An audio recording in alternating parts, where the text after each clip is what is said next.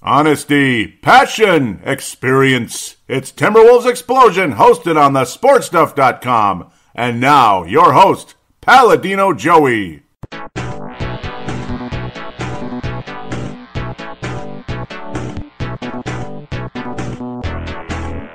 Hello again, Timberwolves fans. Are you ready for the explosion of Timberwolves basketball?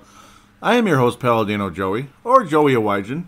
Timberwolves Explosion is available on the sportstuff.com, iTunes, Stitcher, and Double Twist. Hey, nice pleasure to be back on board once again today. Timberwolves have a 3-1 week and do a little bit of stomping in the 3 victories. Yeah, the Timberwolves are stomping fools right now. It is unbelievable. You get a game where the Wolves led by as much as 41 against Cleveland, ultimately win that game by a final score of 127-99. Wow, 28-point victory. Should have been more, but let the Cavs save a tiny bit of face. A quiet, kind of a low-scoring game in Boston where the Wolves haven't won since apparently Karl-Anthony Towns was 9 years old. So, yeah, just do the math there.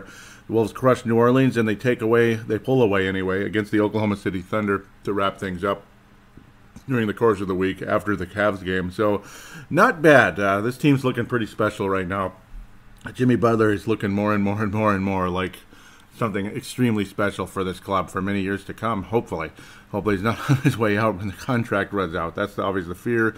Boston game 91-84. Let's get this one out of the way. Unfortunately, a quiet, nonchalant kind of game, I'd have to say. Unfortunately, it was the first of a back-to-back, so you figure, But then again, I did pick the Wolves to lose this game, and in good faith, I picked the Wolves to beat the New Orleans Pelicans. And, well, it did go that way, I suppose. Again, the Wolves just never win in Boston, even when they stunk, so it's kind of funny. But then again, they didn't really stink for very long, did they? Once Brad Stevens took over, they stayed competitive. It wasn't the most exciting game ever. Nobody particularly shot very well. Jaylen Brown, of course, the guy that the Celtics took over Chris Dunn, which made us all happy at the time, about a year and a half ago now. Yeah, fairly quiet, 4 of 15 from the floor. It wasn't the most exciting game. Wasn't the best played game ever, but the Celtics got the job done. Marcus Smart and Kyrie Irving pretty much led the way through this one. And, of course, Jason Tatum had the dunk of the night over Karl-Anthony Towns. Just incredible, but it was only half his points for the whole night. Yeah, wound up with only 4 points, 2 of 7 from the floor. So that was it. He had the big highlight play, and that's about it. The Celtics rookie still a long way to go.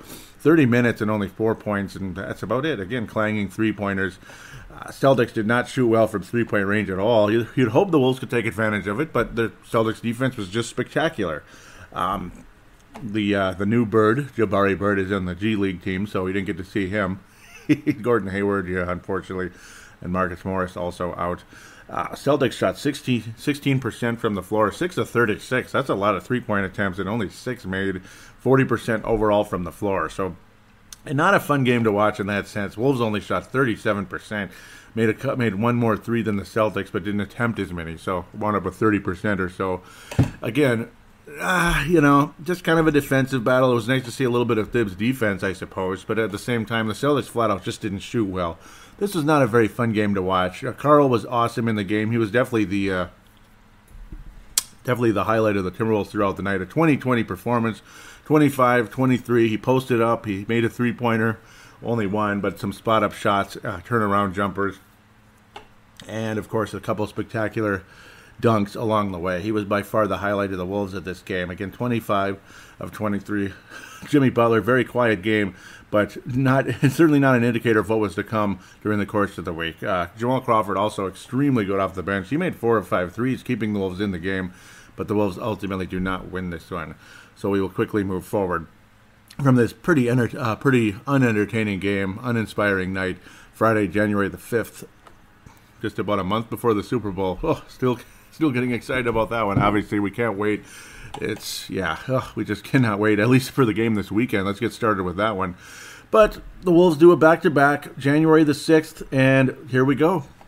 Wolves' second chance to wear those green uniforms, the Northern Lights uniforms, as we like to call them, because that's what they represent, the Aurora Borealis and all that, and Allies North, and of course the Minnesota, the A is like the arrow pointing north and all that. That's cool. Wow, this was a fun victory. The Wolves pull away early, and it was similar to the Indiana game. And the Wolves suddenly are starting to do this. Indiana and the Lakers, the other team, of course. You remember how the Wolves just pulled away from Indiana on New Year's Eve, and then on New Year's Day, the Wolves had a big pull away against the Lakers. Neither of those games finished quite at the super blowouts as, say, the Cleveland game, but hey, we'll take it. And, of course, New Orleans, the Wolves win by 18 there. Just another similar game where the Wolves just start hot and they just roll. And that seems to be a trend with the Timberwolves of late, which is extremely exciting. You're seeing more and more nights like this. New Orleans against saving face by winning by 9.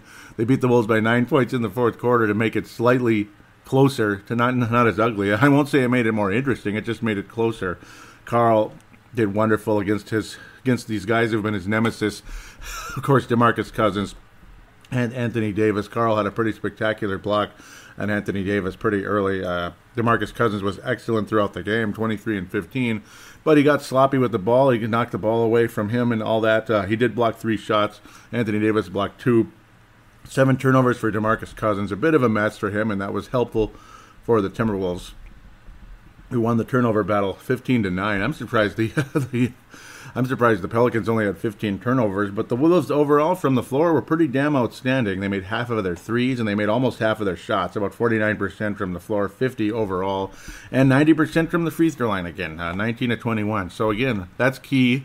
And that's, again, if the Wolves want to be successful in the postseason, that's what it's all about, getting to the free throw line and making them. Simple. Kind of simple, but I guess it's obviously huge. The Pelicans even did that too, but certainly was not their night, and that's good for the Wolves. Andrew Wiggins showing more and more that assertiveness, He even added 3 blocks in the game and 2 steals, 5 nice little stats there defensively. He even added 8 rebounds in the game. Again, Andrew Wiggins had a pretty positive week, I'd have to say. This was a joy to watch, kind of a total team effort type of a night. You didn't see Jimmy dominate that type of thing, even though he had some nice moments throughout the game, and he's more than capable of doing that. The momentum shots and such. Karl's 3-point range keeps getting better and better. He made all 3 of his threes in the game. Man, Gorgie Jang made 2 3-pointers, and he didn't miss any. Just an overall fun night. You just kind of put your feet up and relax and enjoy. And that's basically what the mode was throughout this game, I would have to say. And at this stage, Jeff Teague had not returned yet. He would not return until the Oklahoma City Thunder game. And not bad. But Tyus Jones, again, doing what he does. He doesn't put up sexy numbers, but he gets steals, he forces turnovers, takes away passing lanes, and, of course, runs a smooth offense. A lot of people like to say he runs the offense more smoothly than when Jeff Teague is in there. Sure, but you still want to have Jeff Teague because he's got that really nice, smooth shot, spot-up shooting and all that. And, of course, just kind of pull-up three-pointers, pull-up jumpers, and the floaters. Those are the kind of things you did not see from Ricky Rubio, and you don't really see from Tyus Jones either. So Jeff Teague brings an element to this team that is extremely valuable come playoff time, and I'm not complaining about Jeff Teague at all. I'm very happy he's on the roster, particularly in the playoffs and late in games when you need those floaters. Maybe you can draw a foul and such, and Jeff Teague's the kind of point guard that's going to make his free throws. Sure, Tyus Jones does as well, but it's not necessarily his game, necessarily attacking the basket as much as, say, a Jeff Teague potentially can. Tyus Jones capable of hitting a 3 here and there, but he doesn't always take the shot either. He's kind of looked on more of as a game manager type of point guard out there, but he's a hell of a good game manager, I would have to say, when it comes to running the offense. So he's a change of pace kind of guy. Maybe slow the offense down a teeny tiny bit, but at the same time, smart, kind of hit the cutter and all that, backdoor passes and all that, which is becoming more and more popular. Jimmy Butler hitting Andrew Wiggins for plays like that, Karl Anthony Towns going into the basket, and all that. It's wonderful to see, and this was just a easygoing, fun game from the get-go. Of course, it never goes without a little drama from DeMarcus Cousins. Every time he's called for a foul, he gets upset and starts crying and whining, and that's pretty much the story from DeMarcus Cousins. But I suppose you could have said that about Karl Anthony Towns not that long ago. But the defensive focus from Karl is so different now. He's taking away shots more so than he did in the past. You're finally seeing it click with this team, and that seems to be what the case is.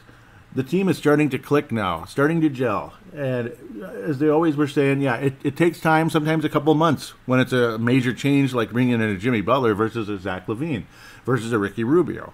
Of course, again, Jeff Teague instead of Rubio, stuff like that. And Jimmy Butler going from a guy who was a distributor now to a guy who is a legitimate MVP candidate. It's plain as day that Jimmy Butler is the best player on the Wolves right now. As good as Karl's playing, Jimmy Butler is the guy. He's the go-to guy in the fourth quarter. He's the overall face of the franchise right now. And it's kind of cool to say it because the franchise is playing pretty amazing basketball with Jimmy Butler as that guy. There were complaints early on, me and Vince Germano kind of, back channels conversation about, we're not necessarily completely pleased with how this is going. We think Butler might be a little bit of a ball hog, this and that, and he might be stunting the growth of the Andrew Wiggins, Karl Anthony Townses, and they're not responding well to it, and this and that. And then something happened, and Butler just went from a guy who was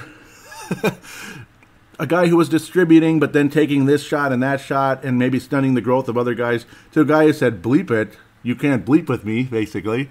Not to the players, but to the opponents. And then, not to the young Wolves, but to the opponents. And then just went off and got amazing. And then Karl and Andrew have followed in kind.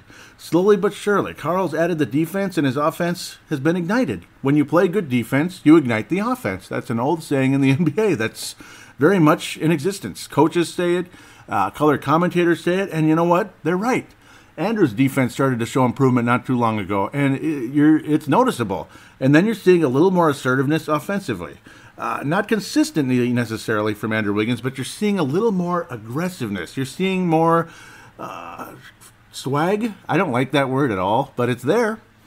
You're seeing more swag from Andrew Wiggins that you didn't see from in the past. He puts up these it's kind of a catch and shoot off the dribble, and Jeff Teague obviously brings that as well, and he's so smooth with that shot when Jeff Teague does those little off the dribble catch and shoot plays, and that's the best way to do it if it's not like a full catch and shoot where they're delivering the ball to you when you just stop there and let it go. It's also high percentage in comparison to just pounding the ball and forcing it up, and you'll still see some poor shot selection from Andrew Wiggins, but it's improving. He's attacking the basket a little bit more, and you're seeing more. You're just seeing a more precision out of Andrew Wiggins' game. They're responding to Jimmy Butler now. They're responding to Coach Thibodeau now as well with the defense. They're realizing it works. It works. Dare I say the words, trust the process. Remember, as I said earlier, question the process, because I didn't like the way things were going. And I wasn't calling for Thibodeau's head, but I was saying, okay, so what is going on here? What's the plan? What's the direction? Because why aren't these guys responding to it? And then all of a sudden, they started to. And you started seeing signs. And it's like a stock that slowly starts to trend up. Trend up, trend up, trend up. Just gently trending up. Nothing crazy like, oh my God. But then all of a sudden, you have games like the Pacers and the Lakers. And then you have the game against Cleveland. The game that will be a springboard for this franchise as we head forward. The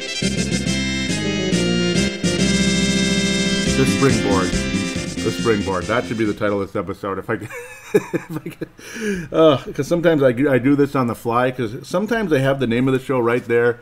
Other times I wait till I do the show to officially name the title of the episode, and that's what this episode is going to be: the springboard. January 8th, 2018. Was the beginning of this new franchise heading in the direction that a lot of us believe they can. They are winning the division by 4 games over the Portland Trail Blazers, 4.5 over the Oklahoma City Thunder. The Wolves just recently wrapped up the season series. The game that I said will finally end the drought against the Cleveland Cavaliers. A major drought against this Cleveland team, particularly since LeBron James got there. The Wolves have not, got back there, we'll say. The Wolves had not won a game against the Cavaliers since LeBron James returned. And you know what? It was a great basketball team the whole time. So, they've been to the NBA Finals every single year since LeBron's been there. They went to the Miami Heat went to the NBA Finals every year LeBron was there. So that's a streak that's probably not going to end this year either. But to put the thrashing on this team the way the Timberwolves did was unbelievable. Something of legend. You saw games like this when the Minnesota Timberwolves played the Chicago Bulls in, say, 2000, when Tim Floyd was coach. When Randy Brown was still the point guard. I believe he was still there. You had players on that team that were either too young or it was like an expansion team, basically. You had a couple of draft pick type guys that were unproven. They were just getting started. And then you had the kind of guys that were cast off from other teams, or they were just old remnants from the dynasty, but it was Bill Wennington type players. It was Randy Brown. It wasn't Scottie Pippen, Horace Grant. It wasn't, obviously, Rodman.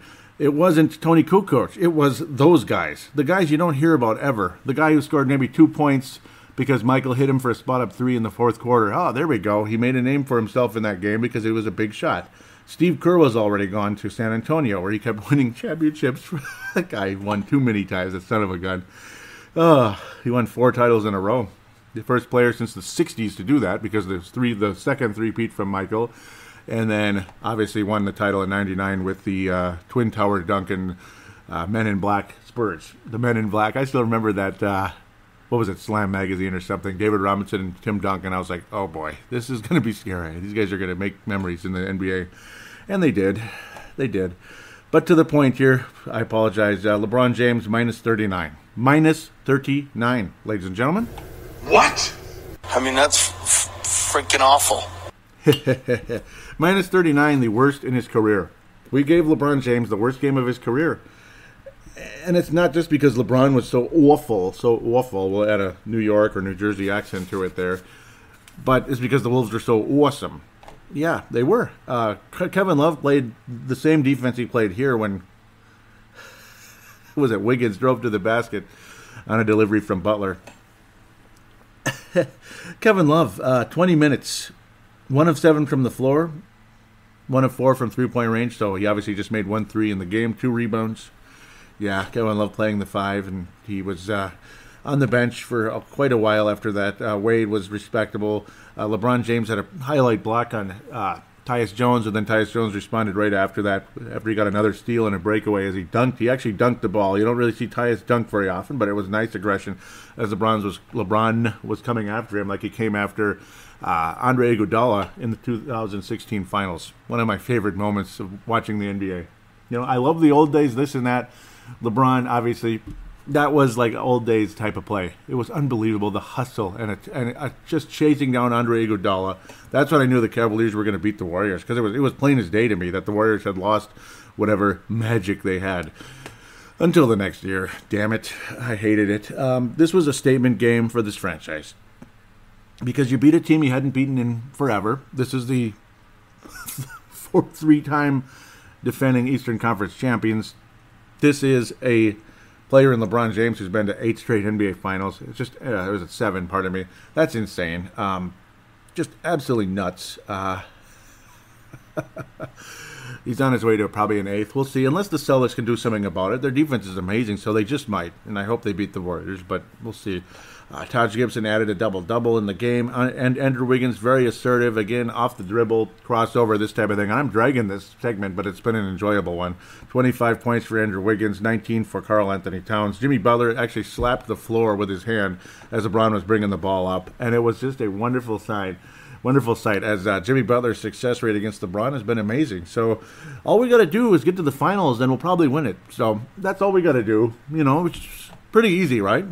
We'll just get to the finals and win. So as long as we make it, and we don't have to play the Celtics, yeah. So come on, come Cavs. Let's see what you got, because Jimmy Butler's success rate against LeBron has been amazing. Amazing reciprocal statistic here. Jimmy Butler plus 39 for the game. How funny is that?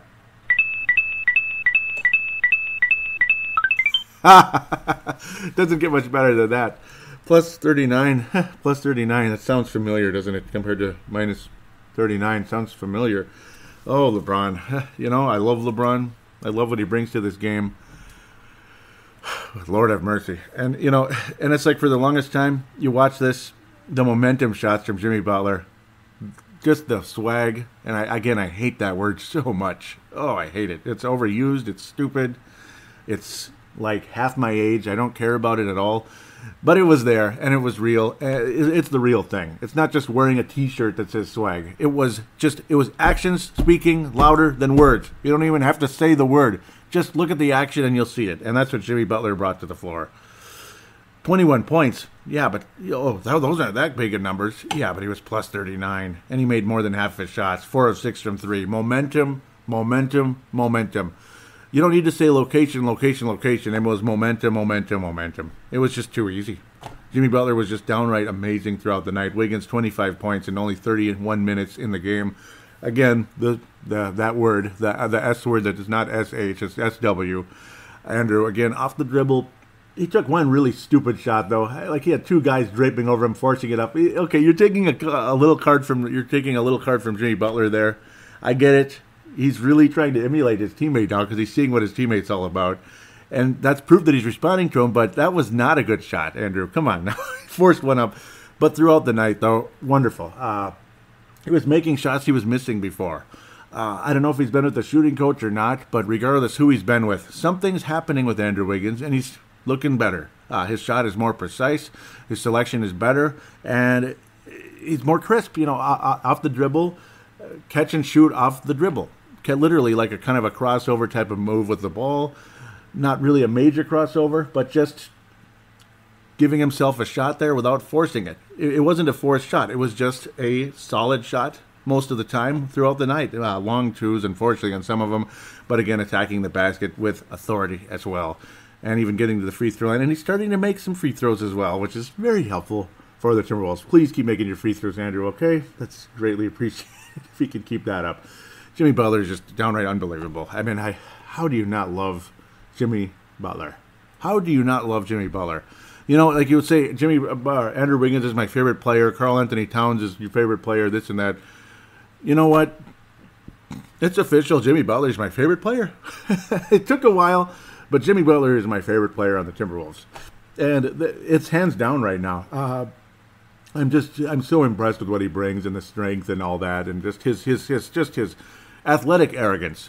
It's like people said, you hate the Warriors' arrogance, so we're going to be like that when we're good. No, I don't think so. And that's the good part. There was the line where you can't bleep with me, this and that. What was that? That was the Laker game, I believe. No, that was a Portland game. Unnecessary, but that was just one little thing. He's not dancing on the floor. Literally, Steph Curry might as well have urinated on the Warriors. Might as well have urinated on the Oklahoma City Thunder logo. I mean, it was so disrespectful, and nobody freaking said anything about that. Nobody even batted an eye. Yet, yeah. Jimmy Butler one time says you can't bleep with me, and of course we're all offended. I know I don't like the cursing necessarily, but okay, we'll just leave that alone. Just saying, that was the only thing Butler really did. That wasn't the best thing so far, I gotta say. I think he's been amazing. He's got a little more of that Wade in him more than like showing off too much. And of course, celebrating with his teammates, not celebrating with himself, and that's good. Let's go. Jan 10, Oklahoma City Thunder. They were playing a back-to-back. Westbrook was frustrated, irritated, this and that. One little statistic, I will say how Wiggins has sucked from the free throw line throughout the whole season, 63%. And again, please don't get mad at me. Those of you that might be listening that think I'm ripping Andrew Wiggins. 55% in December was his worst, probably it's got to be of his career. Of course, the attempts dropped dramatically too in that month. But now he's at 74 in January so far. So, okay, yes, it's not amazing. It's not amazing, but it's progress. When a stock goes up, it's okay if it goes up slowly. It's easier to invest in that stock when it goes up slowly, isn't it? Because if it shoots up, you can't invest anything. It's too late. So look at it that way. So plunk down a couple of shares on Andrew Wiggins. He's on an uptrend. So enjoy. 104-88 victory for the Wolves as we wrap up this segment. It's long, it looks like. So it is what it is, and we'll preview some games after that in segment number 2 like we always do. Wow, you thought the Celtics shot like crap. So did the Thunder. Whew. 6 of 25 from 3, 24%. Okay, no, not real good. I guess they call him PG-13. That's Paul George. That's kind of cool, I guess. He stunk. He was clanging everything. 5 of 14, pardon me. Carmelo Anthony, 5 of 19. Big shocker there.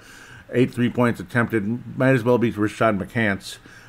Steven Adams didn't have his best game ever either.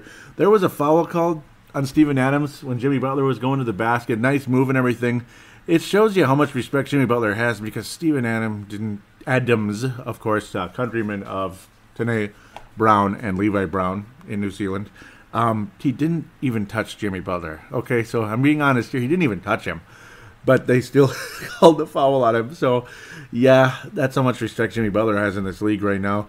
Yes, Russell Westbrook was amazing. And he had to be because everyone else was struggling throughout the game. Everyone. Jeremiah Grant. My goodness, Jeremiah Grant. Jeremiah, whatever. Let's just say Jeremiah. I guess that's what his name officially is. Yuck. 20 minutes of 5 personal fouls and 5 rebounds. Yay. And one missed three-pointer. That's it. So not a whole lot of help there for Rusty Westbrook, Russell Westbrook, Rusty Russell. He was rusty, all right. No, his teammates were. It was a rough game for all of them, to be quite honest. Carmelo and Paul were not very spectacular in the game. Clang, clang, clang. And somebody named Terrence Ferguson made one three-point attempt, and that's it. He was just clanging everything else throughout the night as well. And, yeah, that's all she wrote. Fun night for the Wolves again. Karl Anthony Towns aggressive once again. Andrew Wiggins assertive at times, and he shot okay. Didn't get to the line very much, but was solid, was precise, was more crisp. Not dominant, but crisp. That's the word Marcus the Forecaster uses when my shooting is really good. It's crisp, and crisp, because when it goes right through the net. There's no bouncy bounce. There's no lucky roll. It's just, and that's what it was throughout the night for Andrew Wiggins. For the most part, when he was making his shots, they were nice, and it was a nice game. Jeff T got a nice little three-pointer made. It was his return, and he was, limited minutes because he's still coming back from what could have been a devastating knee injury. If that thing moved another quarter of a millimeter, I swear, that could have been a devastating injury, and we would have seen Jeff Teague in 2019, not 18, 19 probably with that one, because it seems like that's been the case with whenever somebody tears an ACL, they're out for 12 months or so these days in the NBA, unfortunately, because we have not seen Jabari Parker, we have not seen Zach LaVine yet. So do the math there. It's been a long time. Jimmy Butler dominant throughout the night, very entertaining, drawing fouls, getting to the line, and just being Jimmy Butler. 26 points, 8 assists. He made 11 of 12 free throws. It's not only does he get to the line, he makes them, and Andrew's getting better. He's not there yet, but he's getting better. He's showing signs, and that's where the encouragement does come in. Jimmy Butler just outstanding throughout the night. Just, what a joy. Joy. You can just hear the joy in my voice that I talk about Jimmy Butler right now. I've got the joy down in my heart. And I know I don't mean that in a bad... I'm not worshiping Jimmy Butler, but man, what an amazing... what an amazing player he truly is. And it's like, the guy's in his prime, let's enjoy it. I'm not worried about stunning anybody's growth because it's starting to look like they are growing now. They are responding and they're growing. They're responding... Oh boy, yeah, they are responding. We can officially trust the process.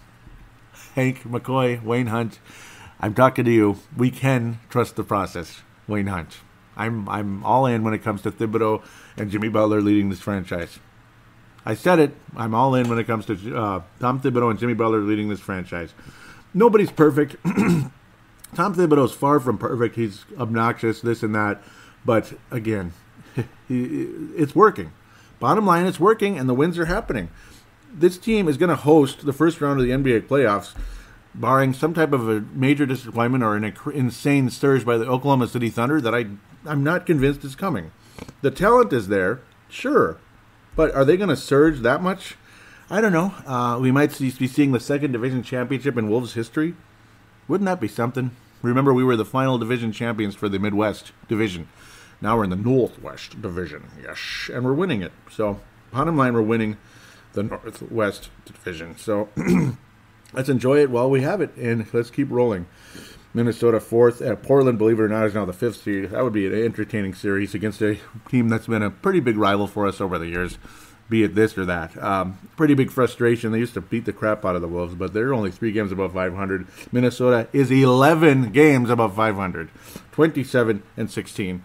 Reason for encouragement, absolutely, because when the Wolves come out and just knock the crap out of teams right at the get-go of games, and they just hang on to that lead the whole night, we're not seeing 20-point leads disappear all of a sudden. That's not happening anymore.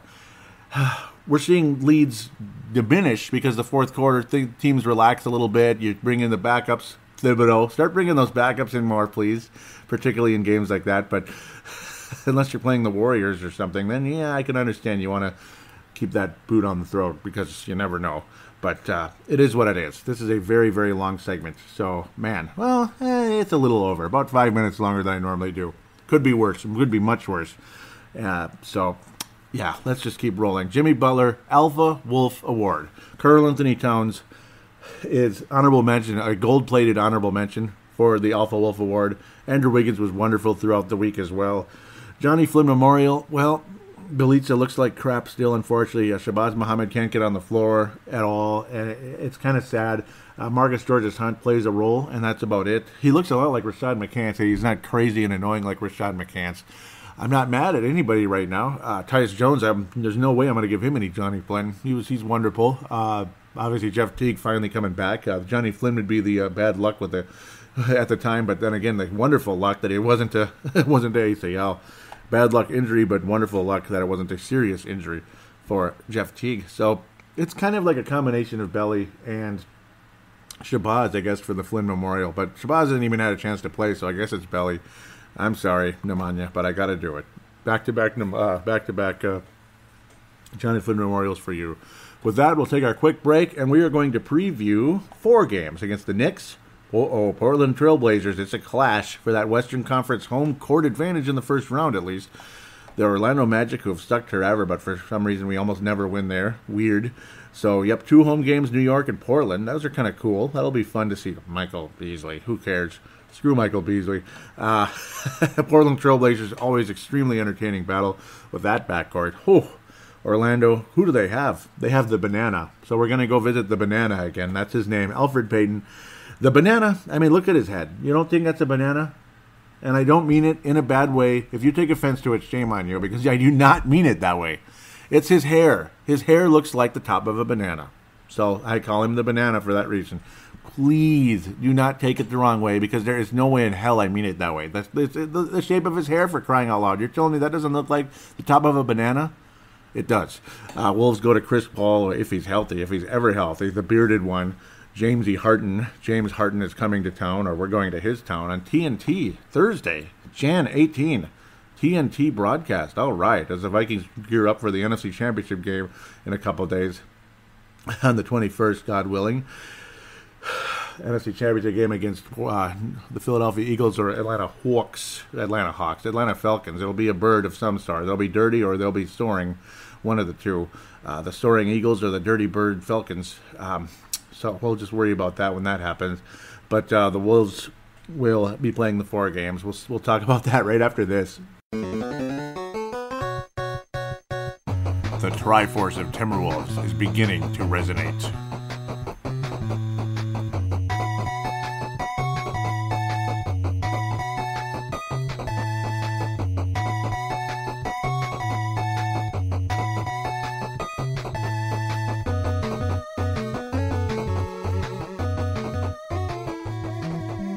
And we are back here on Timberwolves Explosion, segment number 2. Time to preview 4 games. New York Knicks, Portland Trailblazers, both at home. And then we head to Orlando, Florida, and Houston, Texas, where the Timberwolves will be on TNT. A nice test of a lot of things there. The bright lights and the tough opponent, and it's on the road. So, yeah, either we're going to get slaughtered or it's going to be a fun, entertaining battle, and just maybe we'll win. And a whole week later, just one little week later, the Minnesota Timberwolves return to TNT and go to Northern California, to Oracle Arena. Yeah, okay, we'll talk about that next week. Toronto's looking pretty Northern Cal-like lately. My God, what is up with the Cleveland Cavaliers? I think there's going to be a coaching change, and I have nothing against Tyronn Lue. It's just, that's how it is. You know, something's up. I mean, the Cavaliers lost by like 30-something again last night to Toronto. Now Toronto's playing well, and the Timberwolves are playing well, and all that. But 30-point losses are supposed to be foreign in this league if you're like a conference championship, NBA championship level team. They shouldn't happen like 2 or 3 or 4 games in a row or something like that. That's getting kind of goofy. But let's digress back to where we were. New York Knicks come to town. They're 4th in the Atlantic, 19-22. They're kind of just mediocre, hanging in there, blah, blah, blah. Their starting point guard is Jarrett Jack. That guy's been hanging around for a while. 6 assists a game. Enes Kanter, of course, traded from the Thunder in a 3-team deal that got the young Domantas Sabonis into Indiana and all that good stuff. Enes Kanter winds up in New York, and Paul George winds up going to the Oklahoma City Thunder. So, yeah, it's all just kind of what it is. It's a big mix of stuff. But some good moves as well. Courtney Lee's still around. He's a guy I was always a big fan of in the past. 3-point shooter, this and that. And, of course, the unicorn, Kristaps Porzingis, the main attraction there in New York City. Tim Hardaway Jr. has been emerging nicely the last year or so. Of course, he's missed about half the season, unfortunately, but averaging about 18 points a game. Porzingis, almost 24 a game. He's scorching the net for the most part. Not the best field goal percentage ever, but he's certainly a good solid player for the Knicks. Michael Beasley's emerged nicely. He's kind of back in the league and all that, and he's playing fairly well, about 12.5 a game for him. 5 rebounds, blah, blah, blah. He's only playing about 20 minutes, so he's instant offense off the bench, and he's doing a good job. He had a 34-point game the other week, and I was like, who cares? But then again, good for him. I'm not rooting against him, but I'm not rooting for him either. Put it that way. Courtney Lee is the top 3-point threat, and he has been starting at shooting guard for most of the season, so good for him. 41 games, he's been healthy all season, and he's about 44% from beyond the arc and about 14 points a game. A valuable guy. We wouldn't mind having him off the bench, guy like that. But then again, if he's starting, I don't blame him for wanting to be there instead. Ramon Sessions, will it be a Ramon Sessions sighting? He's missed a lot of time this year, only about 13 minutes a game, and about three points, blah, blah, blah. Barely gets in there. Joakim Noah's dead man walking. There's that again. Walking dead, blah, blah, blah. He's beyond a shell of himself. He's played in only 6 games and about 6 minutes per, so it's been good, Joakim Noah. It's kind of sad, and you pray to God and just get on your knees, get on your hands and knees and beg that it's not a result of Tom Thibodeau's overplaying and all that. I hope and pray to God that we don't have similar results here in the coming years. I don't know. Let's just get them. Let's just try to get some more blowouts, I guess, and then they won't have to play as much. Something like that, right? Let's just pray to God that that's not something where we're headed and all that. Doug McDermott, another 3-point threat off the bench, blah, blah, blah, 40 points, or percent, pardon me. Timberwolves should win this game, obviously. The way the Wolves have been playing, there's almost no excuse. I don't need to really go in too much of an introduction of the Knicks, but it is the first time we played them this year, so it's been a while. Very winnable game, no excuse. I think the Wolves will score points on the New York Knicks. Let's look at their recent activity. They've lost 4 out of their last 5. They beat Dallas, so somebody beat Dallas. Somebody, a team that hasn't been playing well, and that's the Knicks. That figures. Yet Dallas is beating like actually halfway decent teams. The Knicks lost to the Spurs, lost to Washington, got annihilated by Washington by 18 points.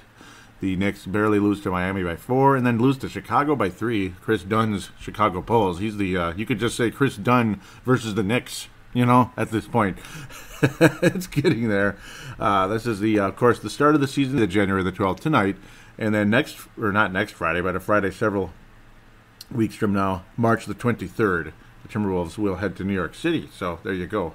I wouldn't be surprised if the Wolves split this series or swept it. I don't think we're going to lose. That would be bullcrap, and that's not going to happen. Minnesota can score points on the Knicks, and I think they will. I think the Wolves will wind up winning this game, something of the likes 117 to 110, 117 to 108. We'll go with that. 117, 108. Wiggins, hopefully he continues what he's been doing. Butler's obviously the best player on the team. We know that. Karl Anthony Towns more than capable of putting up some serious numbers. The matchup with Kanter, he's had good games. He's had bad games against Enes Kanter. Kanter's kind of a headache sometimes with Towns, but Towns is a different player since the last time these two played. So it's going to be very interesting to see how things turn out between Karl and Enes Kanter. That's an important battle right there, important matchup. Butler versus Porzingis will be a lot of fun to watch, and of course you'll see Mr. Taj Gibson on Porzingis a lot of the time as well. But obviously you like the physical battle with Taj, but of course Porzingis certainly quicker and more of a scorer. But the Wolves will win 117-108. So kind of more of a team effort in this one, I think. Don't be surprised to see Butler and Porzingis kind of have a nice little battle. Would love to see Wiggins go off, but it's hard to say. Just continue what he's been doing, Wiggins. Just continue that little uptrend that he's been on. Better defense, of course, better team defense. Lately the Wolves haven't been allowing points, so it's like, why am I even saying 108 by the Knicks? Let's go with something more the likes of 110 to 95, something like that. That's what I think the final score will be. The Wolves will beat the New York Knicks. So reciprocal here. The second place team in our division, the Northwest Division, the Portland Trail Blazers, come to town. 22-19, of course. They come to town on January the 14th. A couple of days from now, of course, that would be Sunday. Sunday after the Vikings eliminate the, at least they better, the New Orleans Saints. Portland Trail Blazers. 8 p.m. home game against the Blazers on ESPN. So that's cool. A little national television for the Wolves on Sunday night. That's nice. After a football Sunday, of course. Trailblazers, we know them very well. Damian Lillard, C.J. McCollum, they've always been a thorn in our back, thorn in our side for many years. but the Wolves had some good games against them recently. Alfariq Amino, of course, he is what he is. Damian Lillard. Alfariq Amino is ever beatable, but he's also a solid defender. Evan Turner's been hanging on there, but just kind of being mediocre as he is. Obviously, it's all about Lillard and McCollum here. And, of course, Nurkic is a good player as well, traded away from the Denver Nuggets, but certainly has made a name for himself in Portland. Almost averaging a double-double, 15 points, 8 rebounds, about that range. It's a fun matchup, and, of course, it's for the division championship right now because forget about the Thunder, right? Well, Minnesota had a very entertaining game with Portland last time around. Jimmy Butler clutch at the end, making free throws, and ended up clinching the game, 108-107. Expect another very close mano-a-mano type of battle. I do think Portland will get over 100, so I think that streak is going to come to an end. The Portland Trailblazers will eclipse the 100 mark versus the Wolves. Damian Lillard, ever capable of scorching the net, getting 38 points against anybody. McCollum, when he gets hot, it's scary, and teams often lose when that guy gets hot, because when he gets hot, he gets really, really, really hot. And, of course, there's always a personal battle between him and the Wolves, because, of course, Minnesota passed on him in the draft. And, yeah, I don't know. I don't want to remember it anymore. I'm frustrated with that one. The Kentavious Caldwell-Pope draft, and the Wolves end up with Shabazz Muhammad and Gordy Zheng. Very happy with the Zheng draft pick, but McCollum versus Shabazz Muhammad. Wow. I don't even want to think about that right now because look at Shabazz. And I know all of you love Shabazz, or at least a lot of people do, but it ain't going well, folks. That's pretty true. There's a reason why the Blazers are in second. They recently beat the Oklahoma City Thunder 117-106. Look at Portland. Well, they got crushed by Cleveland on the 2nd of January. So Cleveland was still decent at the time, 17-point victory. And, of course, Portland was able to beat Atlanta and San Antonio recently. Wow, 1-point victory over the Spurs. And then beat by 9 by Houston most recently. The Blazers will play the New Orleans Pelicans before they play the Wolves. Winnable game for Minnesota again. Heading to Portland is really tough. This is a game you really want to win. Will we win it? It's tough. This is a tough one. The Wolves will play very soon again, just 10 days later, January the 14th, a Wednesday, and then March the 1st, Thursday, March the 1st against Portland. Both of those will be in Portland, Oregon. This one, of course, again, in Target Center. Very entertaining mano-a-mano matchup on ESPN. I expect Andrew Wiggins to have a nice game. He usually does play well against the Portland Trailblazers, though it does reek of Jimmy Butler once again, who can go ape-leap against this club. He had 39 points, if I remember correctly, against the Blazers last time around. Quite an entertaining battle. Oh, man, that was a fun game. Wolves versus Blazers. And it was 37, pardon me. Butler making free throws late in that one. 37 points. Exciting night. Jamal Crawford at 23 off the bench as well. Whew, boy, where do you go with this one? It's a tough matchup. Do the Wolves lose this one and then take one in Portland? I'm kind of picking a split for the season between these two teams. That's kind of what I think it's going to be like. And if the Wolves do win the series, that's huge. That's huge. And the chances of winning the division are extremely good at that point. Not only for just, you won one more game than you lost in that case, but which is really ABC logic there. But it's also, wow, interesting. Hugh Darvish passed on a $160 million offer from the Yankees. Well, good luck to the Twins paying him that kind of money. But, where was I now? But no, it's a morale boost for the club, just like when the Wolves beat Cleveland. But now it's like, how much value is in that now with the way Toronto did the same thing? Even though Toronto is a good team, it's just they did the same thing. So, like if Cleveland beat Toronto the next game, wow, the value is pretty high because Toronto's playing very well. Back to the point, Wolves, boy, I don't know, man. I'm having a hard time. Oh, boy. Well, this club is playing very well right now. I like the momentum. I have to go with the win here. I have to. It's going to be very close once again. We're going to look at something of the likes of 110, 106, 106, 105, something like that. Very close game. Butler being what he is late in the game. Maybe Jamal Crawford hits a big three or something that helps ice it. Something like that. Or Jeff Teague sinks some free throws late, as of course it's among the likes of, again, we'll go like a 1-point to 3-point victory, 106, 105, 110, 107, something like that. But the Portland Trailblazers will get 100 points against the Wolves, which has not been happening lately, which is great. Beautiful streak here. The whole month of January, nobody scored 100 points against the Wolves. So That's a big freaking deal. The Lakers got 96. Brooklyn got 97. Boston only 91, but we still lost. That sucks. New Orleans 98. Cleveland 99. That was pretty close. Oklahoma City only 88. So an important statistic throughout the year of 2018 so far. But I think Portland will end that drought. Who was the last one? The last one to score was the Denver Nuggets. That was 125, but the Wolves did win that game. That was the You Can't Bleep With Me game. That wasn't the Laker game. It was Denver. You Can't Bleep With Me when Butler went 8 bleep in a very fun game. So, nope. Milwaukee was the last one. The Wolves lost. Yep. So, 102. Milwaukee. So, Indiana, we ended the year in 2017 not giving up 100 points, and we haven't given up 100 since. So, beautiful. That's been the case. So, important statistic there to look at. That is 8 games in a row not allowing 100. I think the Wolves will keep the Knicks under 100. I believe, I hope. And the Portland Trailblazers will break that, unfortunately. That's my guess. I think the Wolves will keep the Orlando Magic under 100, even though they suck. Obviously they do suck. The Orlando Magic do suck, but even though it's a sucky matchup for the Wolves sometimes, going to Orlando, it's just weird. I don't know why, but it's always been a tough game there.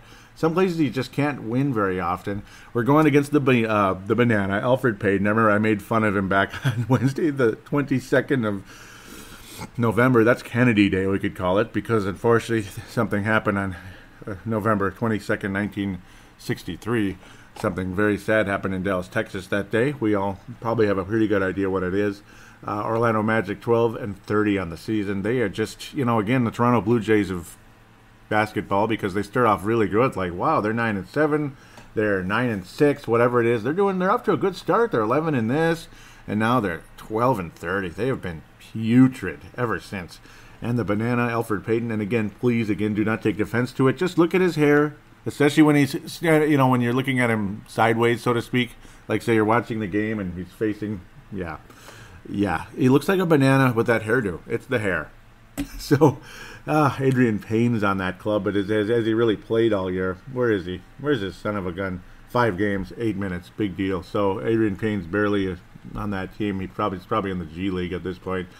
Aaron Gordon, obviously a very valuable individual who can scorch the net. He's killed the Wolves from downtown before, as has Fournier, Ivan Fournier.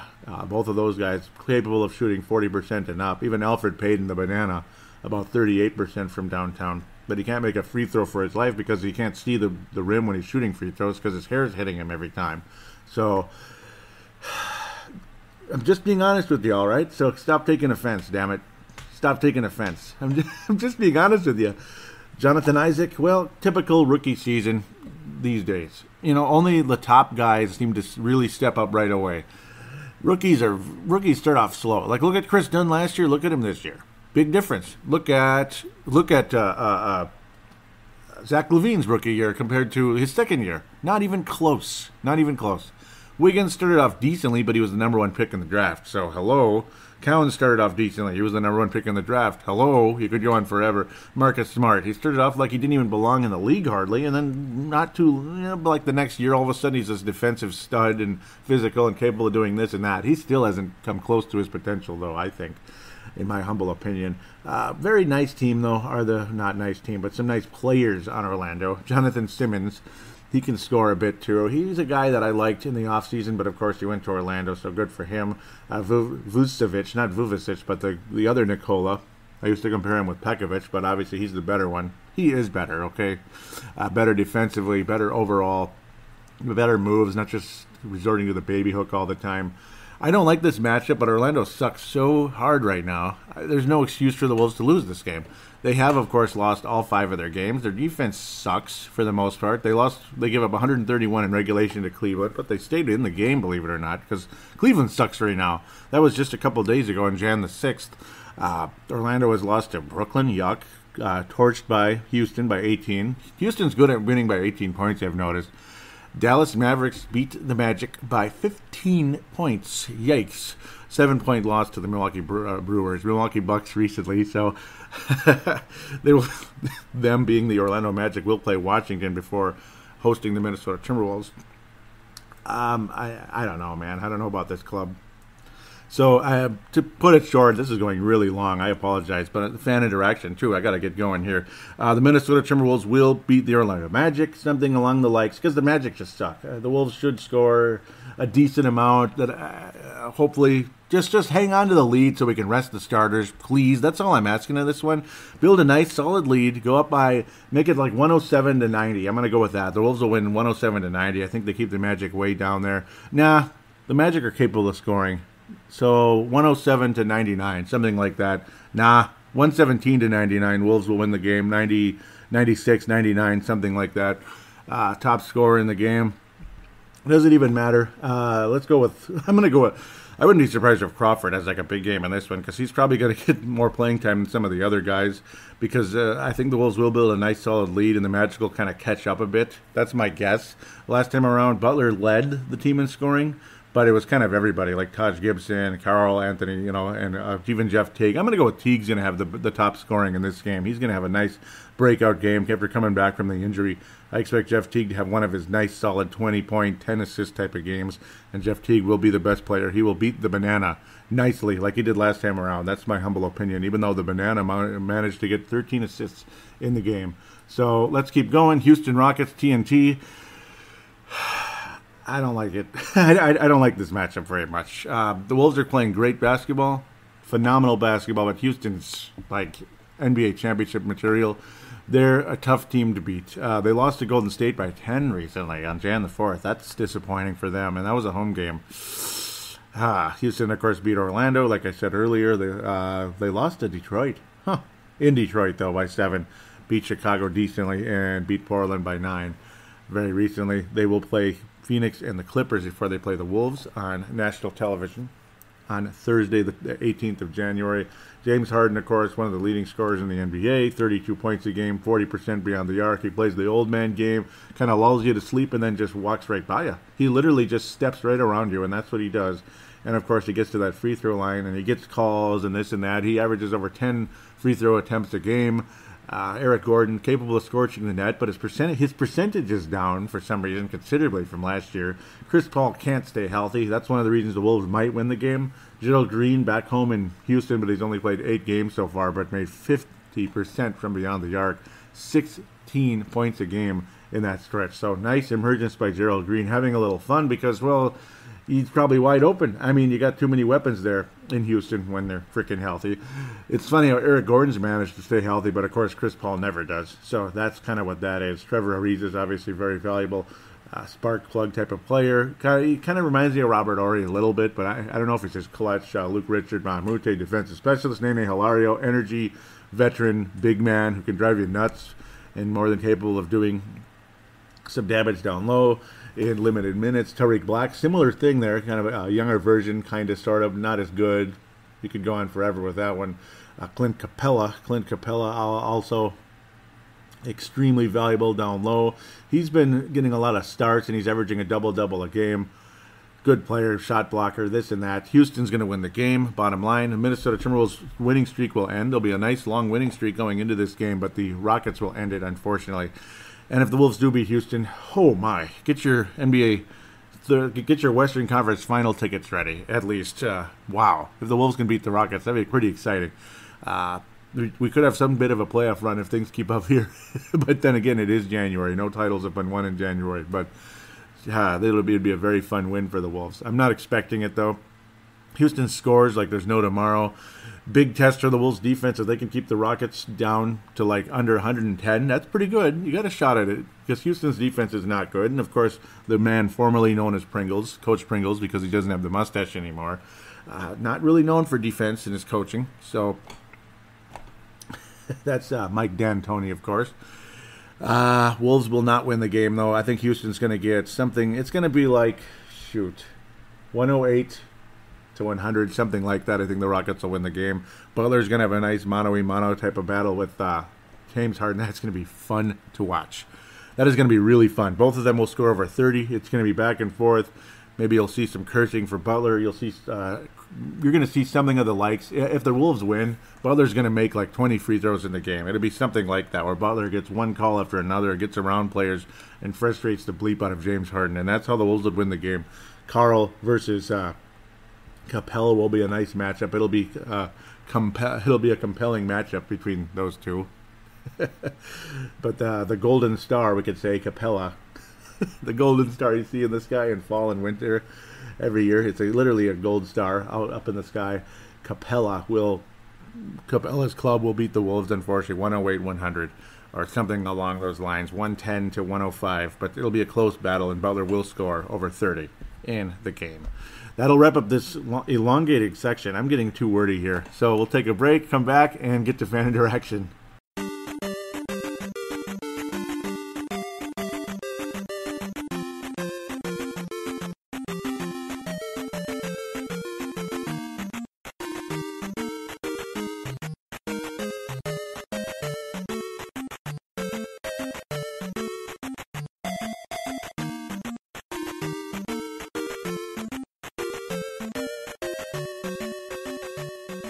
And we are back for segment number 3, fan interaction. Let's jump right into it right away. At Wolves Explosion is the Twitter account. And in Twitter, it's very quiet, but I really appreciate those of you retweeting the show. Levi and Tene Brown out of New Zealand, and Vince Germano out of Melbourne.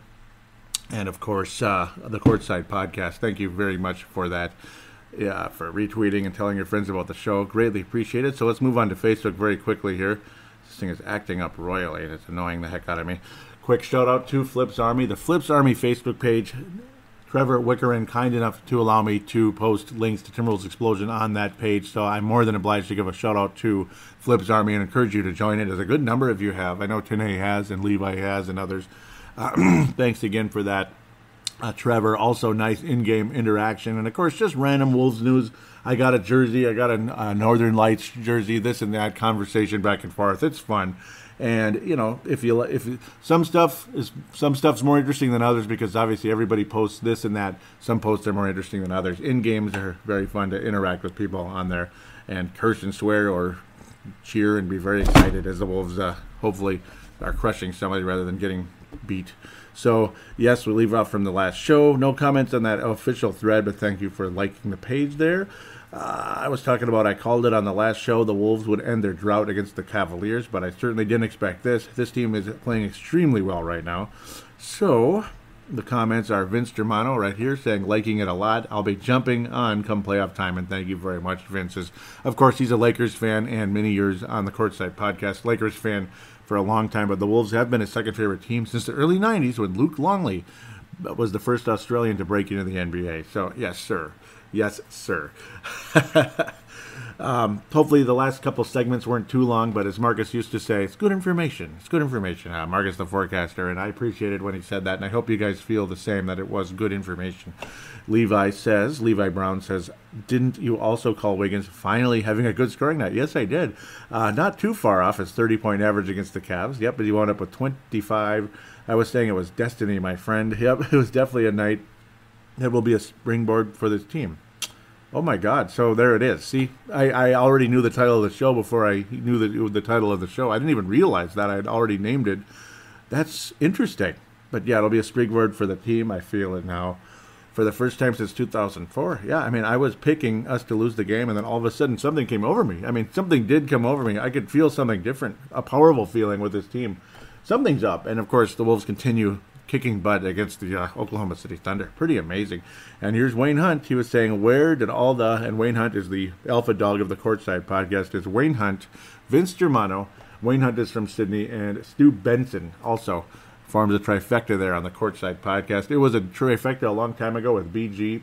Brad Graham was another one. He was a writer for Buckets Magazine. That broke off for whatever reason that happened. And then years later, Stu Benson has joined. He'd been a faithful of the Courtside Podcast forever, and an occasional guest. Like myself, I'm an occasional guest. And when it's international, it's a little tougher. But when I get on, God, I have a blast. Oh, I love going on the Courtside Podcast, and they know I do. And I've had Vince Germano on this show. I've had Hank McCoy on this show. Oh, Hank McCoy / Wayne Hunt. Hank McCoy was his nickname for a long time. It was like a show nickname, like I'm Paladino Joey. So I don't think I have to worry about losing that nickname or having to get rid of it for any reason. But unfortunately, Wayne Hunt had to give up Hank McCoy. So bummer there. He says, where did all the Coach Thib haters go all of a sudden? Tanae Brown says, oh, don't worry. A lot we're still out here on Twitter, even on a monster win like this. That's funny. Wow. And we've been actually keeping teams under 100. I do think the drought, the 100 drought ends, unfortunately, against Portland. But that's just a guess. The Wolves will still win the game. Wayne Hunt says, idiots. I think they think you have to have a perfect season to be a good coach or something. Every team has ups and downs, though, through the season, pardon me. I'm just interested to see if Tibbs makes any moves now before the trade deadline. Pardon me. It's possible, but should have hit the little quote-unquote dump button there. But you could call it a dump button. But it's like a cough button, you could say. Maybe. There is talks there after a big man, like a Jared Dudley, something like that. What was the other one? Nerlens Noel. The first Noel. The very first Noel in the NBA. There was the first Joel Anthony. But then Nerlens Noel is another one. Salaries to match, this, that. Who knows? Maybe Gorgie gets traded. I wouldn't be surprised if Shabazz gets traded, because I got to think somebody out there thinks more highly of Shabazz Muhammad than just DNPing him all season. So Shabazz Muhammad getting traded is a possibility. You wouldn't be getting much in return in terms of salary, so he would probably be a package with the Gorgie, which would be kind of sad to see the 2013 draft go bye-bye, but possible. I'm just saying it's possible. Screw you, Cameron Jordan. It says he's looking to destroy the Vikings on Sunday. Yeah, well, we'll see. We'll see, Cameron. We'll see. And that's from a guy who's the son of Steve Jordan, the former legendary Vikings tight end, too. You son of a gun. Oh, well. Well, that's his job, so maybe I shouldn't complain too much about that. So, let's continue. But yeah, Nerlens Noel, Jared Dudley are the two names that have been out there. Will it happen? I don't know. The Wolves have made only one trade so far, and it was a huge trade during the Tom Thibodeau era. Huge trade that's ended up being pretty nice. Ended up working okay for Chicago, too. Markkanen's good. Obviously, Chris Dunn looks awfully good. And Zach LaVine is still coming back. We'll see. ACL injuries tend to be 12-month injuries nowadays, which is insane. And, of course, we need to see Patton still play for the Wolves, so that'll be nice. One of these days, Patton will return. He's on the G League right now. One of these days, he'll be back, or he'll be at with the big club here. But that's all. Wait and see where we can complete that trade, see how things are going in the next couple of years. But Jimmy Butler looks pretty damn legendary right now. So a couple of posts here. So Friday, that was last week from Vince Germano. Levi Brown has a nice post here. He says, what an amazing game against the Cavs. I was watching the game at work, so couldn't give my full attention to the game, but that was the most fun I've had watching a Wolves game for a long time. All the starters were great, and Tyler, that's Tyus, I'm guessing, had another great game without his box score telling the whole story. Exactly. See, his box score doesn't tell you much. It's not very sexy at all. It's usually like 8 points, 4 assists, and 2 rebounds. But then the one stat that pops out sometimes is the steals. It's like 4 steals, 3 steals. Like, wow, that's pretty good. But generally speaking, yeah, he'll have a lot of really quiet stat sheets. They'll look almost the same as they would if he was averaging 20 minutes a game rather than 35. So, but still, he does a lot of little things, and he gets a lot of hockey assists, too, where it's a pass that sets up the next pass, so stuff like that. Let's continue. He says, not saying Tyus should start, but definitely needs more minutes than Teague when Teague returns. And so far, it's been that way, but then again, Teague's only played 1 game since returning, and with a knee that was almost done for the year. Yeah, be careful with Teague, obviously. Tom Thibodeau, you don't want to see him playing 40 minutes a night, for probably the rest of the year. Yeah, I don't know. That was scary. Next little paragraph here. It says, I know a lot of fans don't like him, and I can't see it happening at this point, but I would like to get Boz back in the rotation if he can somehow get his confidence back up, as I thought he brought a good spark off the bench last year. And he did. Shabazz Muhammad does have, he's very capable offensively, so he's got a very nice offensive game where he could get 20 points at any given time. Sometimes the shot selection is crap and his defense is really bad, so that's one of the things. But I don't know. He's just more him being Tom Thibodeau. I guess he's more confident in Marcus George's Hunt right now, that he's not going to go out and try to gun us to sleep, I guess, which is what one of the fear is to with Shabazz Muhammad. Continuing, Levi says, maybe those 4 points in garbage time will start something for him. Probably not, especially with Belly back and Marcus George's Hunt picking up minutes. Yeah, so he's kind of between a rock and a hard place right now. It's too bad. It was the first time in Shabazz Muhammad's career that he got to play for the same coach for 2 years in a row. So it's pretty crazy how things continue to change for Shabazz Muhammad. You went from Adelman to Flip to Sam to Thibodeau. Just crazy because of Adelman retired. Flip, yeah, I mean, that's heartbreaking what happened with Flip. Sam Mitchell was the interim for a year. They let him go, brought in Tom Thibodeau. So it's tough. And, of course, Rubio went through the same thing. So, yeah, it's tough. I mean, you have to win a coach over. And it looked like he won over Thibodeau last year, late in the second half of the year. And nothing. So maybe it'll still happen. I have no idea. Ali Sidikai writes for dunkingwithwolves.com. Dunkingwithwolves.com. Gotta love what he writes, and he does a great job. He writes an article saying the Minnesota Timberwolves are starting to heat up. So big shout out to dunkingwithwolves.com from Ali Sidikai. Do read that article. It is more than worth it. I like to read these on my breaks at work. They're nice. So there it is right there. The Wolves are starting to heat up, and boy, are they ever. Great article by Ali Sidikai, writing for Dunking with Wolves. So that should do it for the fan interaction for this week. Other than that, I'd like to encourage you to join the phone lines, 209-736-7877, 209-736-7877. It is a voicemail. Do treat it as such. Mention you're calling in for Timberwolves Explosion to your statement, shout out, comment, question, and opine. It's a 3-minute limit on that call. Because it's a voicemail, it really is. Then there's the call now button. It goes through the same line through Facebook Messenger. You just simply join it that way.